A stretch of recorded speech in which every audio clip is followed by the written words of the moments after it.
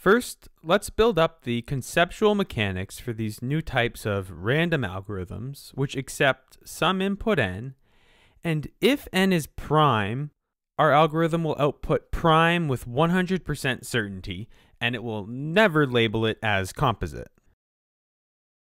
However, if n is composite, then there will be some tiny chance of error e that it will label it prime.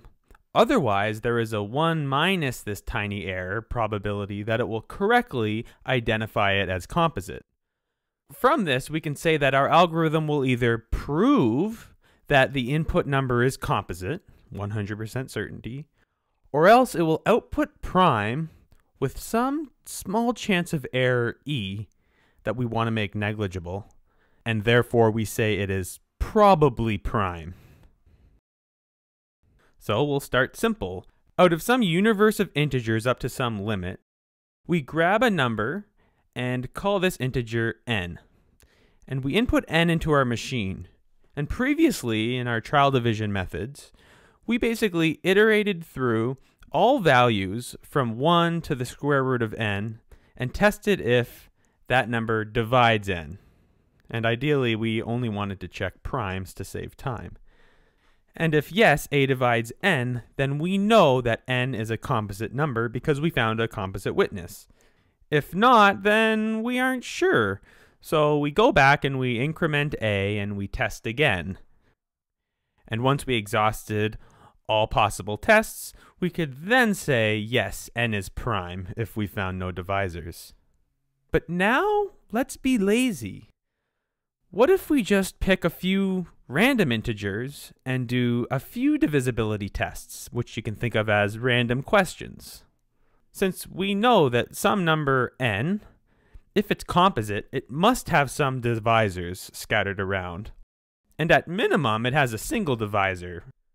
And some composite numbers have many divisors. So anyway, we pick a random integer a between 1 and the square root of n, and that's it.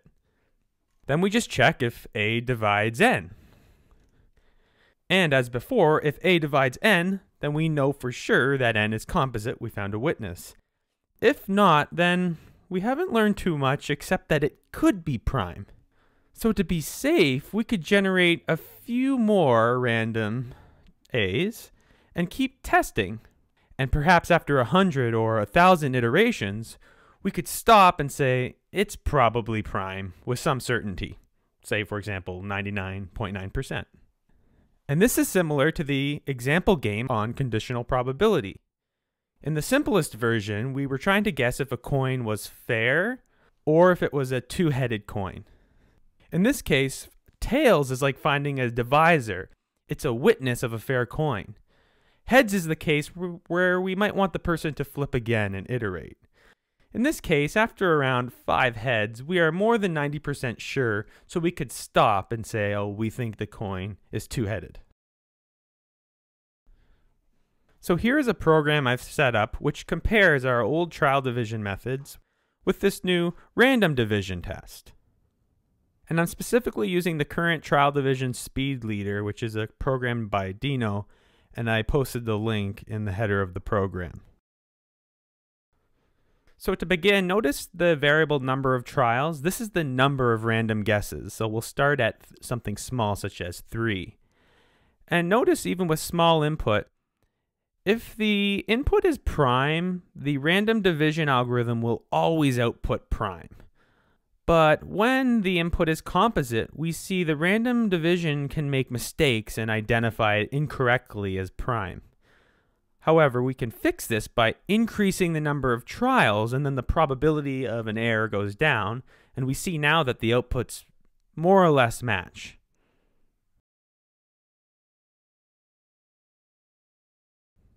And as I test larger input, the error grows again, so I need to increase the number of random tests accordingly. And when I do, the outputs match very nicely. They seem identical.